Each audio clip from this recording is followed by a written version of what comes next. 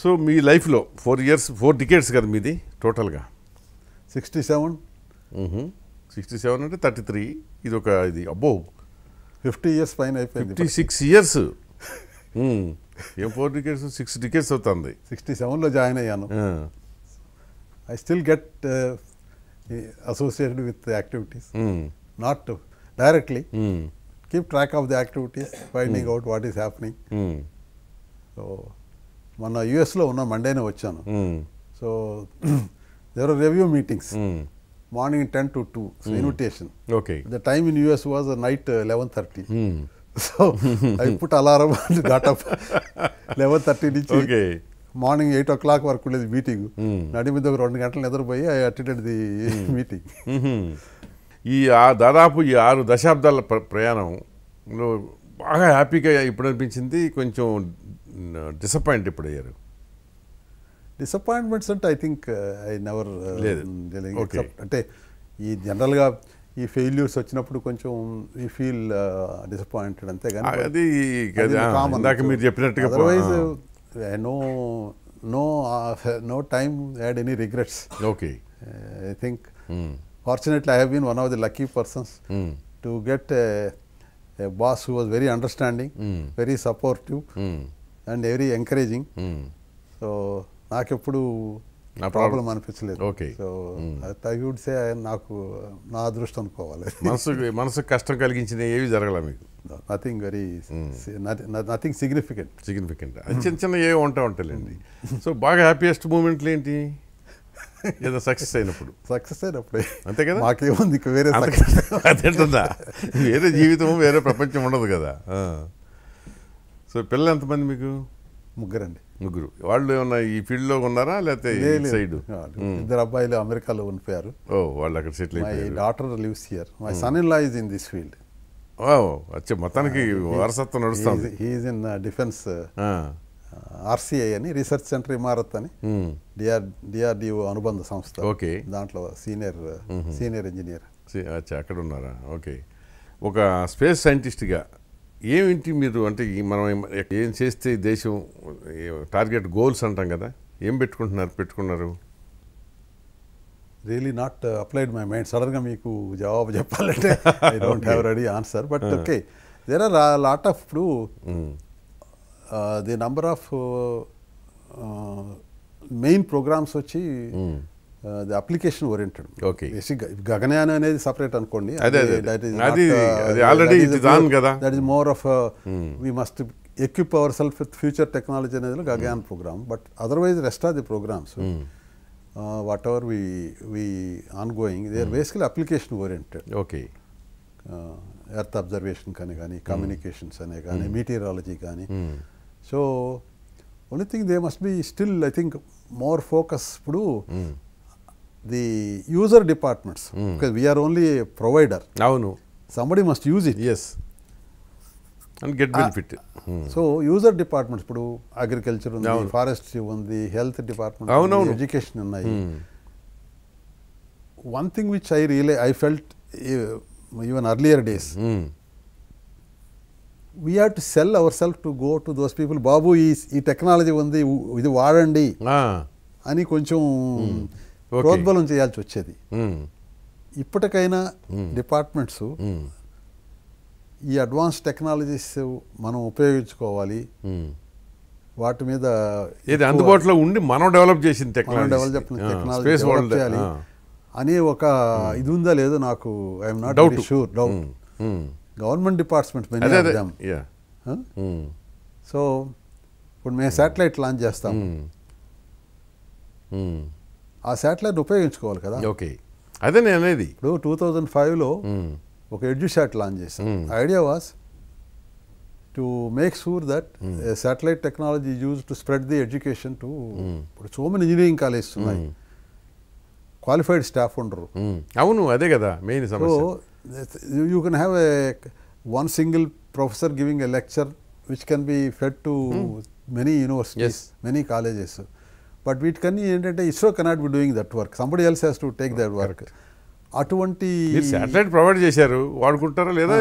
We can provide the means. అలాగే మేము ఇప్పుడంటే ఇంటర్నెట్ బాగా పాపులర్ కాబట్టి you don't need to necessary depend. Telehealth programme, we had a tie up with Apollo hospital Madras. So మాకు hospital ఉండదు శ్రీహరికోటలో. So we establish a link. So how to use this satellite technology to access specialist services to remote areas అని demonstration కానీ ఈ project start చేసాం. But how much it is being use now I do not no. So user agencies నుంచి demands రావాలి. నాకు ఇది కావాలి మీరు చేయండి అంటే then ISRO can provide service. ఎంత ఎక్స్టెంట్ వరకు ఆ ఏజెన్సీస్ వస్తున్నాయో తెలియదు. ఇప్పుడు ఏదో ప్రైవేట్ ఎంటర్ప్రినర్షిప్ వస్తున్నాయి. ఇప్పుడు దెర్ ఆర్ పీపుల్ స్టార్టప్స్ వస్తున్నాయి. I hope that they will take this initiative. They will develop the necessary tools to utilise the technology. ఇప్పుడు ISRO cannot be doing everything. Of course అది మళ్ళీ again linked with government budget. At least మా పీరియడ్లో problem ఏమిటో that was the problem. We have to do everything. అవును, మీరే ఆలోచించి అవసరం కనుక్కొని దానికి ఇప్పుడు ఈ నావిగేషన్ శాటిలైట్ నావిగేషన్ కాన్స్టలేషన్ అవును everybody locked on to GPS only. అవును, correct. But the idea Navik is that we should have our own system.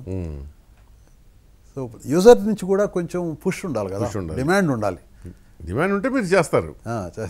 So అది ఎంతవరకు ఉందో I feel that is lacking to some extent in my opinion.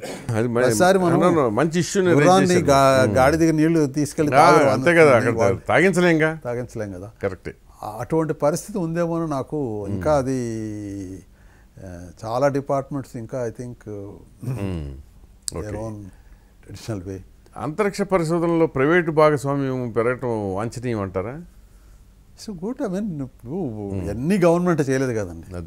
అన్నీ ఇప్పుడు ప్రతిదీ government చేయాలంటే కొత్త technologies అవి okay government can fund it. But ఈ టెక్నాలజీని various applications ఉపయోగించుకోవటం I think private entrepreneurship వస్తే అది ఇంకా మంచిది కదా. అది ఐ థింక్ అంటే కరెక్టే. ప్రైవేట్ ఎంటర్ప్రినర్ అంటే ఒక్కొక్క రకం. ఇప్పుడు సపోజ్ ఎలాన్ మస్క్ లాంటి వాళ్ళు సొంతంగా వాళ్ళు స్పేస్ స్టేషన్స్ అన్ని డెవలప్ చేసేసుకుంటూ పోయి మొత్తం స్పైయింగ్ యాక్టివిటీస్ కూడా దాన్ని వాడుతూ పోయారనుకోండి, అప్పుడు countries internal security everything will be in question కదా. స్పైయింగ్ యాక్టివిటీస్ అంటే that concern departments protective measures తీసుకుంటాయి.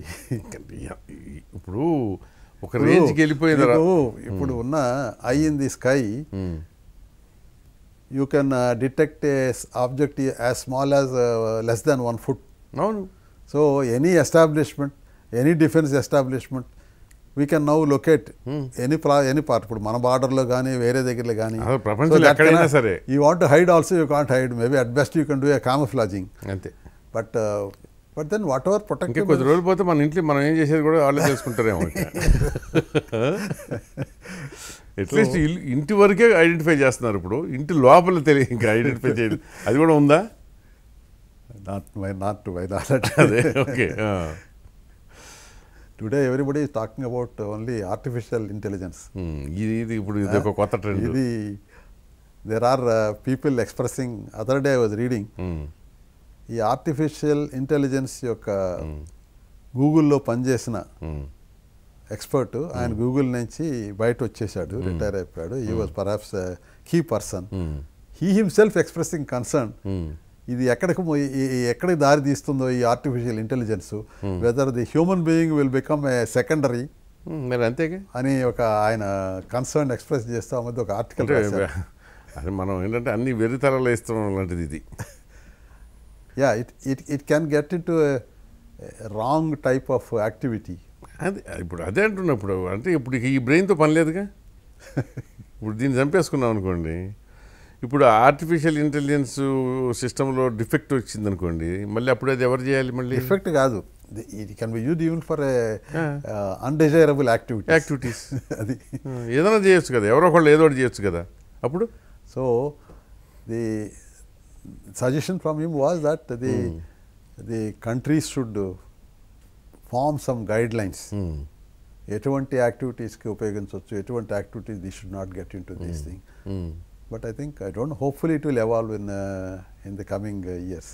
బట్ ఇప్పుడు ఆల్రెడీ చాలా స్ట్రాంగ్గా వెళ్తా ఉన్నది. అవును, అది పెనట్రేట్ అయిపోతా ఉంది. అవును, అది పైగా ట్రెండీగా ఉంది, ఫ్యాషన్గా ఉంది. Every one is talking about. ఏంటో అది అంటే మనకి ఎటు పడితేటే కదా.